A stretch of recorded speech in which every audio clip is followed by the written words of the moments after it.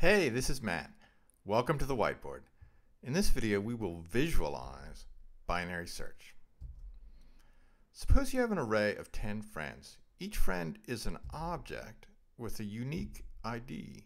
So suppose also that you wake up one morning and get a letter, and you open the letter and it reads, well, you read it. So are you interested? Of course you're interested. The question is, who among your friends has an ID of 24? Actually, this is a trivial problem.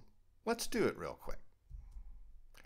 Feed a function an array and the ID we want.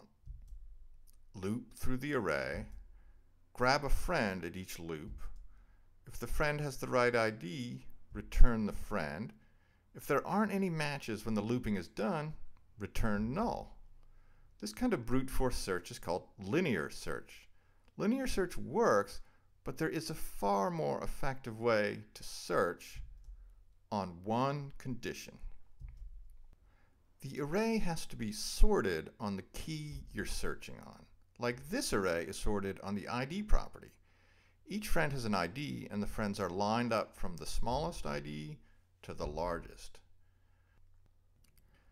The advantage of a sorted array is you can start making guesses about where a number might be.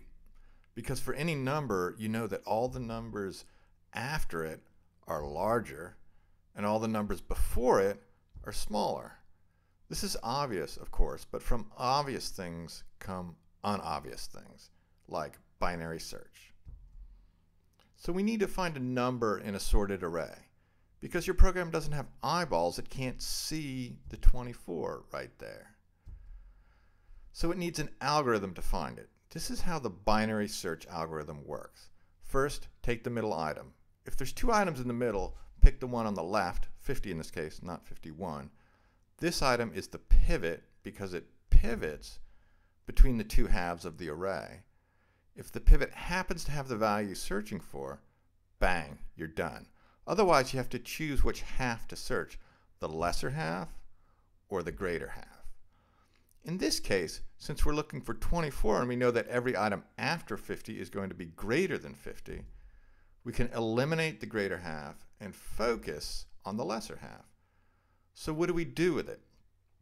Here's the trick. We do exactly what we did before. First, we pick a pivot, then check to see if it has the value we're looking for. It's not 24, so we need to choose a half. In this case, we won't look at the lesser half, since everything there will be less than 8. So we look at the greater half, and again, we choose a pivot, see if it matches, and when it doesn't, choose the most promising half. And now, all that's left is 24. Do we need to do anything new to handle this case? Nope, just pick the pivot, and see if it matches, which it does. Hooray, we have found the one who loves you. It's Alice. Now, if you look at the path to Alice, you'll see that binary search is a process of honing in by halves until the leftover half is the single item you're looking for. Here's the algorithm in pseudocode. Pick middle item in array.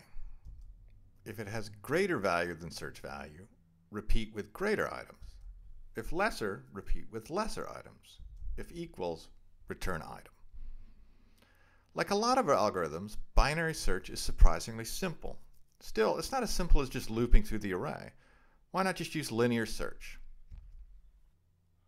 With the friends array we've been working with, both ways take the same number of steps. When you loop, each iteration is one step.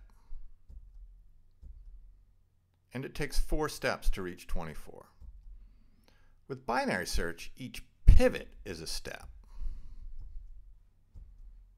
And it also takes 4 steps to get to 24. So they seem roughly equivalent, right?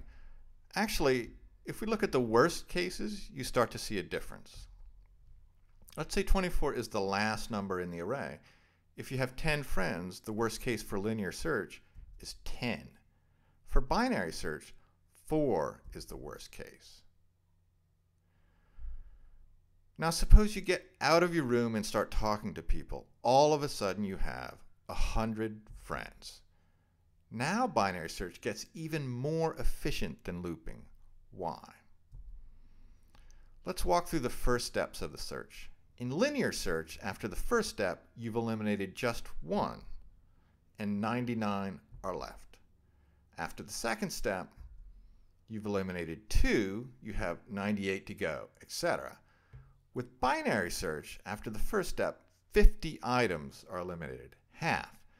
After 2 steps, half the remaining items are again eliminated, etc. The efficiency of binary search only increases as the size of the array increases. So suppose you start a band and go on a reality show, and wow, all of a sudden you have 1 million friends. And then you get that letter. How long will it take to find that special 1 in a million friend? Amazingly, the worst case for the loop is 1 million, but the worst case for binary search is 20. 20 steps between you and maybe love. Isn't that neat?